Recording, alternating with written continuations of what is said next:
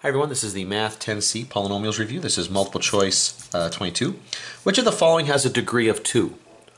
Okay, well, a degree of 2, when we're talking about a polynomial, the way you determine the degree is you look at each term in the expression and you look at the term with the largest degree. Whatever that degree is, that's the degree of the entire function.